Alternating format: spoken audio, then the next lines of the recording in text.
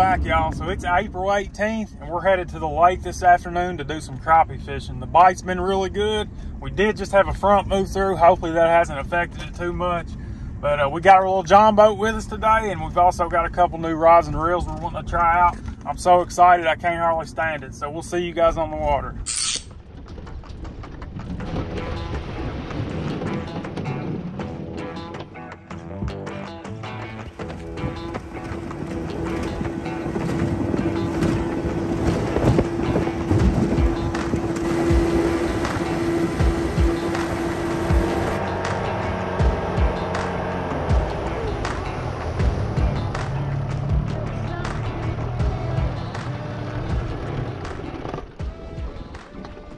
All right, so what I'm gonna do before I even make a cast, I've got new line on this reel right here, and it's acting like it's got a little bit of line twist in it, so I'm just gonna throw the line in the water with no bait on it. I'm gonna let out about 100 foot, and we're gonna pull it around for a couple minutes, but just pulling it around lets it untwist a little bit, and a lot of times that'll help with your line twist, get a lot of the memory out of it. See, there's a twist right there. When I put it on, it just didn't feel like it. It just felt like it had a lot of memory in it. So this is a little trick. It really helps sometimes. It'll save the day sometimes. And this is pretty expensive line, so I don't want to throw a bunch of it away over a bird's nest. I'll just set that in the rod holder and we'll pull it around for a minute. I gotta do yours too.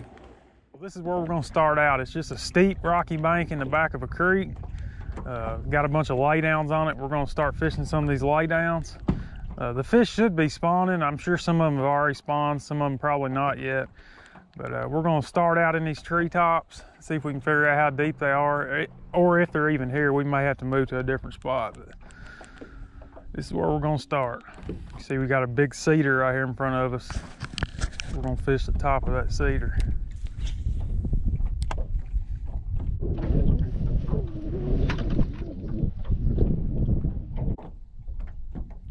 There's one on the first cast. You gotta be kidding. First cast. I don't think he's gonna keep. They gotta be 10 inches here. He looks like he's probably about 9, which I really don't like to keep crappie under 10 inches anyway. I really like them about 11. All right, so he touches 10, but he's so close. I'm not gonna take a chance. I'm gonna throw him on back. But there's definitely some crappie on this tree. First cast, I let it fall probably about 3 foot. He nailed it.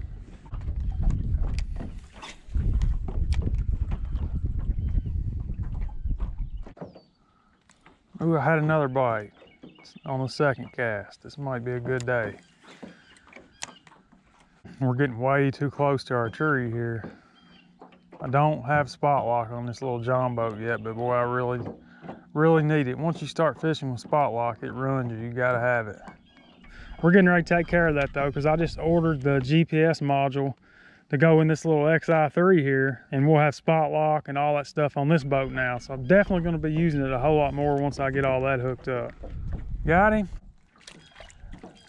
Another one, that's about 9 inches. We might have to move, find some bigger ones, but we're gonna sit here and catch a few of these and have some fun first. Oh, there he is, got him. That might be a better one. I think it is. That might be a keeper there. He's about right at 10 inches again, I guess. I don't know, he might be a little longer. Fish is full of eggs. Yeah, he's 10 1/4, so we'll throw him in the basket. We got a fish basket we're hanging over the side of the boat. When's the last time you seen somebody do that? I want to keep these fish alive, because if we get a limit real quick, which is 15 here, then we'll start culling. If we throw them in the cooler, we're not able to do that. Got a bite. That one there is not a tree. That's another good one, isn't it? That's a keeper. about 10 and 5/8. So yeah, that's another keeper. Throw him in there. So my dad was at a yard sale and this guy had a bunch of rods for sale, like ugly sticks, you know, old Shakespeare rods, some decent spinning reels on them and stuff. So he called me and he FaceTimed me and he said, hey, this guy's got a bunch of rods for sale. Do you need any of them? I can probably get them cheap. He started showing me each rod individually, and when I seen this right here, I about had a heart attack. That's a G Loomis GLX, really expensive rod. So I said, well, how much does he want for him? And he said $25, and I almost felt bad, but I was like, yeah, go ahead and get them. So he got home, sure enough, it was in perfect shape. All the eyelets and everything are in here, and they actually still make this rod. I think this is a pretty old rod, but they still make this rod today, and it's $450 if you were to buy it new. It's 6 foot long, light action. It's rated for 6 to 10 pound line, 1/16 to 5/16 ounce lures. Not only did I get this rod and a bunch of other reels, but I got to looking through some of the reels the other day, and I found this little reel in here, and this is a Shimano Stratic. And I'm not sure how old this reel is. I know this was made before 2015, but if you were to buy this reel today, it would be $200. So either way, $25. I got a bunch of ugly sticks and stuff out of the deal. I got that Shimano Stratic, and I got this G Loomis GLX, which is a great rod. And I got a little Fluger President reel on here with 4-pound P-line. It's probably the only way I would have ever got a G Loomis rod, as if I got it at a yard sale for $25. Kind of feel like I won the lottery. There's one.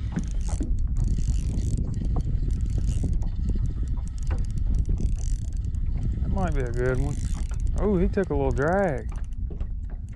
Oh, get the net, Landon. It's a good one. Monster. I think I got him in the top of the mouth. Oh, look at that one, son. There is big ones on that tree. He's about 12 or 13. Or she, because full of eggs, but it hooked him good. Yeah, that's the kind I want to, I want 15 like that. 12 and an 1/8. It's a good fish right there. Heck yeah, nice fish. So the bait that I'm using right now is actually a little miniature jerk bait. It's made by a company called Lunker City. And I think Lunker City is the company that kind of invented the jerk bait with the Sluggo way back in the day as far as bass fishing goes. But I didn't buy these for crappie fishing. I actually bought them as kind of like a white bass, skipjack, multi-species bait. But I got to use them in the pond behind the house, and I got to catch some huge crappie on them. So I figured I'd give them a try today. And so far, I'm impressed. I'm not actually jerking it like a jerk bait. I'm just barely giving it a little twitch every now and then and kind of reeling it straight. And with that little 1/32 ounce head, it looks so natural in the water. And this color right here is called smelt. I doubt the camera will pick it up, but it's got so many different colors in it depending on how you look at it. It's got blue, purple, green, black, white, good looking bait. There's one. Caught him right there off the top of that tree. Vertical jigging. That's a keeper, ain't it? Yeah. 11 and an 1/8. Another good fish. We was just getting ready to leave this spot. I said, I think we've got too close and spooked him, and then boom, he hit. So we'll make a few more casts.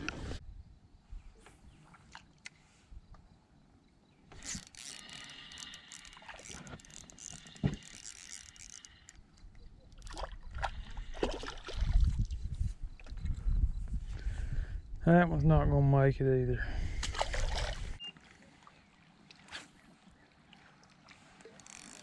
Oh, no.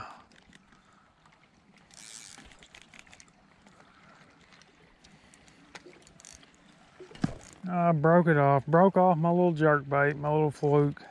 So on the second rod that I'm going to be using today, I've got an 1.5 inch slider grub tied on, 1/16 ounce head. And this color is called Funky Monkey Shine. These are some old baits right here, been around forever, but they still catch a ton of fish. The only problem with these is they got a real thin tail back towards the back, and a lot of times the bluegill come up and bite it off, but that thin tail is also what gives it such a good action.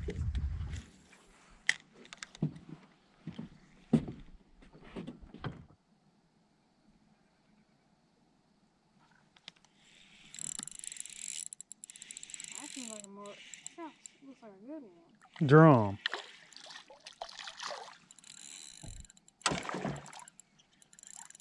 thing's fighting.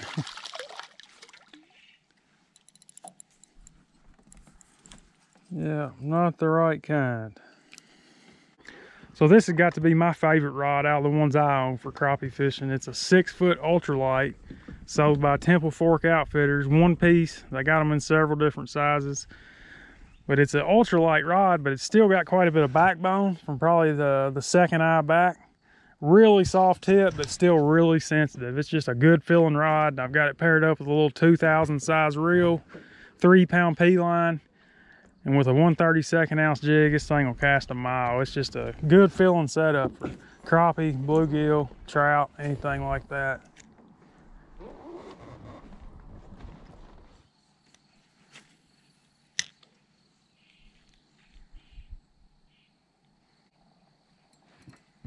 Got him.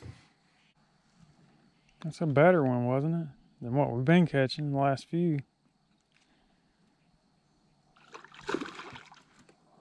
What is it, a crappie? Oh, that's a good one. Get him. Hold him up there, Landon. Heck yeah, that's a good crappie.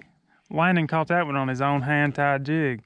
He's been getting into making some little crappie jigs, and I've been making a bunch of jigs that we're going to do some skipjack fishing with, so it's something fun to do on a rainy day. Man, they're knocking the fire out of it right there.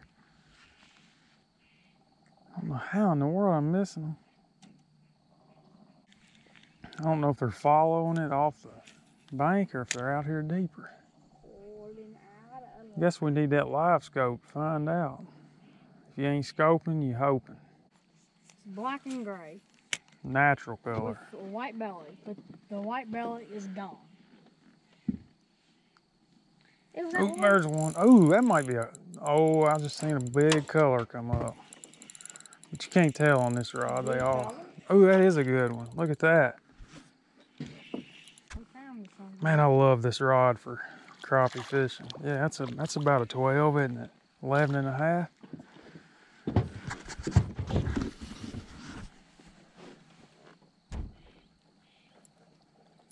Heck yeah, nice fish. Boy, he was barely hooked too, look at that.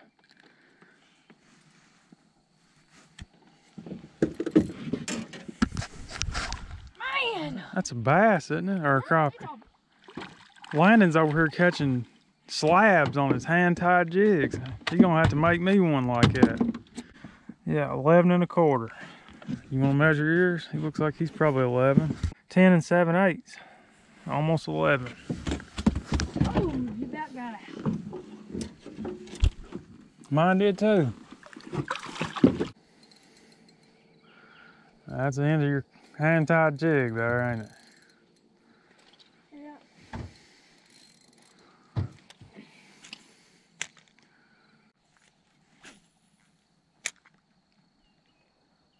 So this has got to be my favorite way to catch crappie. Just throwing these little jigs around like this. And I like vertical jigging too. I got into that spider rigging and stuff years ago, and I've still got all those long rods and stuff at home. It's fun, don't get me wrong, but normally when I'm catfishing, I'm fishing from a rod holder unless I'm bumping. So when I come out here to do something different, I like to cast for them. I hope that it didn't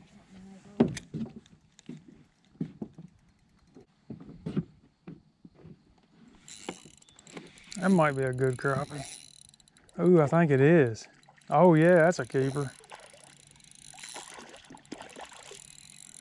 That's probably the second biggest of the day if I can get him in. He's hooked right in the side of the mouth, so he's good chance I might lose him. He's in that thin part of the mouth.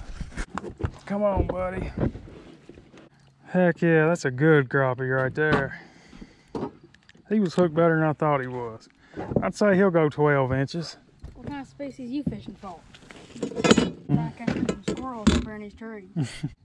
So this is old school crappie fishing. We're just riding around finding trees that we like the looks of and fishing them. And most of the boats now are running live scope and stuff. And we're out here throwing our fish in a basket over the side of the boat with 2D sonar. But hey, we're having fun. I'm not against live scope. I think it's great. And if I fish tournaments, crappie tournaments, or if I was a guide or something like that, or if I crappie fished all the time, I'd have a live scope. But for me, I just don't think I would use it enough to make it worthwhile because they are not cheap. There's a fish right there.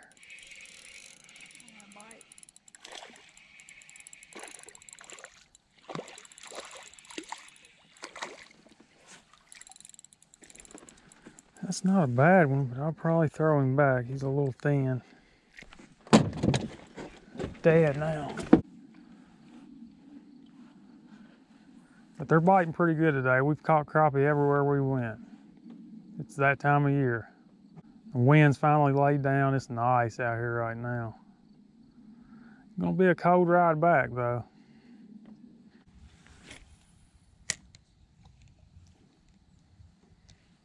Oh my gosh, it might be like it was. Man, that fish, you do? I got something that feels pretty good too. If it's a crappie, it's gonna be a good one. Not very big. Those crappie we caught all day. You know.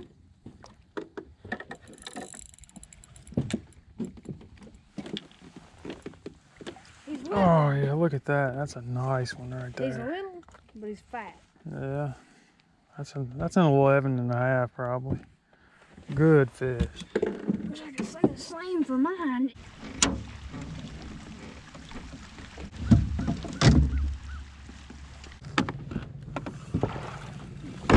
Go ahead and light the engine. Go ahead. Oh, our crappies, they'll get sick. All right, y'all, we're gonna get a little closer to the truck before it gets completely dark because it is getting cold out here in a hurry. So we got one more spot we're gonna hit before we leave. Yeah,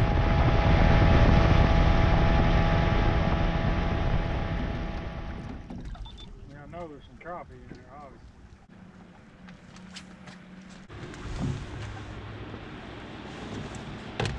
First cast.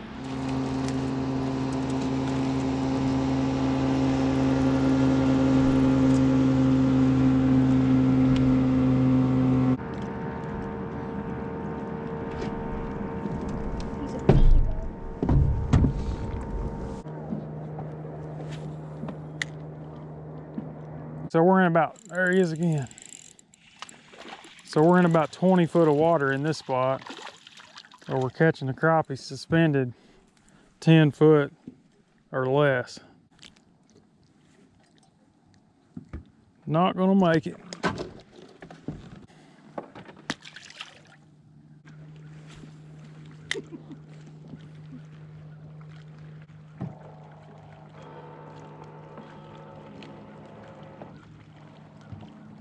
Look at all them shads. Something's chasing them, making them do that.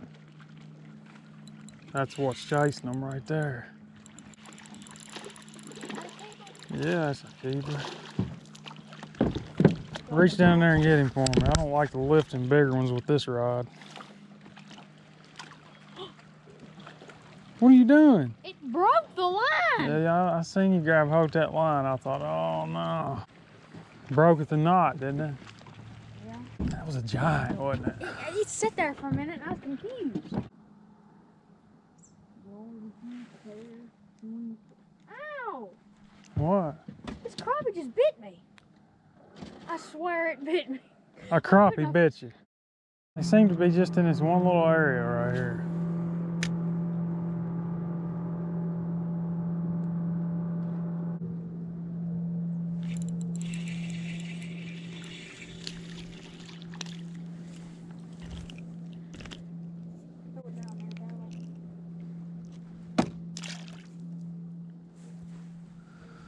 All right, y'all, so we're gonna go ahead and call it a day. It's getting dark on us, but I wanted to show you all this mess of crappie we got here. We got close to 15 in there. We might have 15, but got a couple over 12 in there.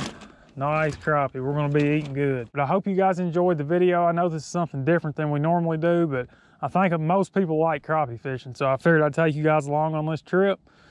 But thank you guys for watching. God bless y'all, and we'll see you in the next one.